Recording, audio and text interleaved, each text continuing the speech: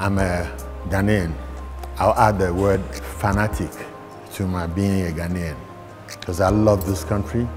When I got on the scene, we're in the Gold Coast. I came in at a time when the struggle of independence had gained momentum. My family house is very strategically placed because the Independence Arch is about 200 meters from my family home. I saw it being built as a child.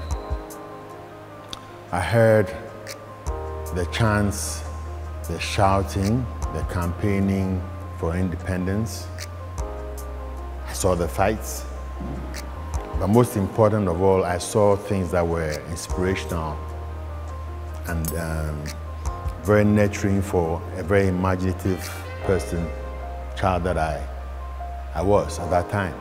And fortunately, the environment that nurtured me had people in place, men and women, who by their interaction with us inspired us to look beyond the Western facade and go for the things that made us complete.